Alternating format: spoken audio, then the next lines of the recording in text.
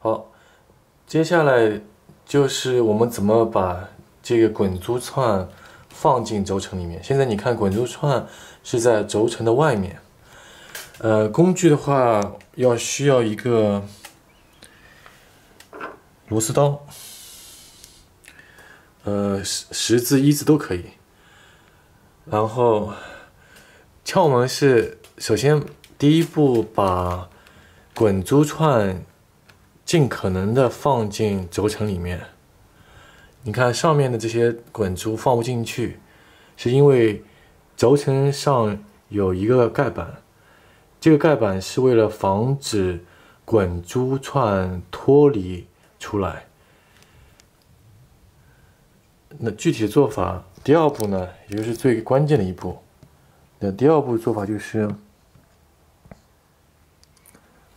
先用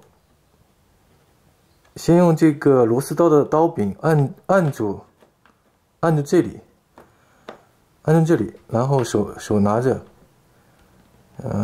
对手拿着，然后另外一只手呢是通过转中轴的方式，把滚珠串送进那个轴承里面。听到它的一声，就已经知道滚珠串已经进了轴承。看，这样的话，我现在就可以拉放自如。谢谢观看。